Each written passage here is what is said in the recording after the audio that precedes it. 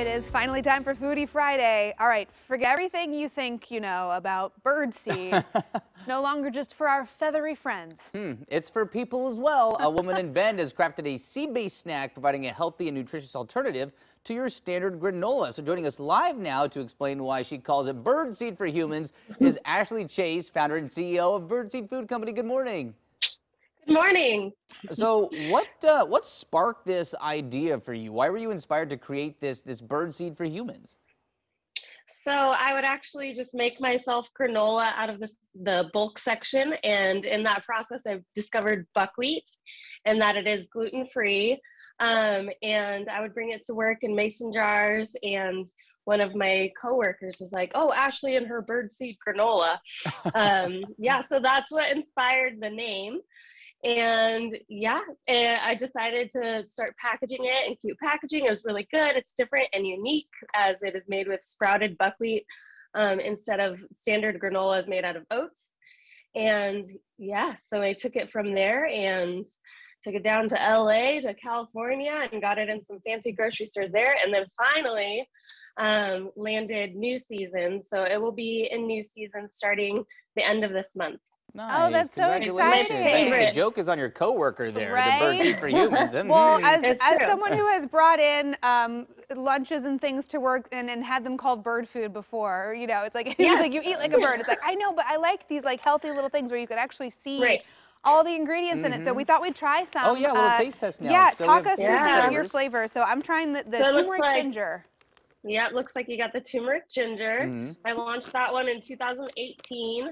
And, you know, turmeric is a highly anti-inflammatory. I myself have celiacs, and so I'm always seeking out anti-inflammatory foods. Oh, that's really good. And then Travis over there has the lavender cacao, and that one was actually inspired by Honey Mamas. They have a lavender rose chocolate, if you're familiar with Honey Mamas from Portland. So that one was inspired by Honey Mamas. Yes. And then the coconut maple, the large bag in front there, that is like my biggest seller because those other two flavors are a little bit more unique. And then the coconut maple is like everybody loves it. I do want to try the coconut maple. Did you want to try a lavender cacao? Yeah, I do. That's delicious. Trade. All right, trade. Switch right now. Oh my gosh, so good. So it's really good with just yeah, it's really good. But I like it with just yogurt in the morning. It's nice and crunchy, so you know, yogurt parfait with granola on top. Pretty standard. Right. I'm trying the coconut. Do you have a personal favorite? I rotate. So I'll eat like the lavender cacao by itself because I just think it's really good by itself. And then I'll like snack.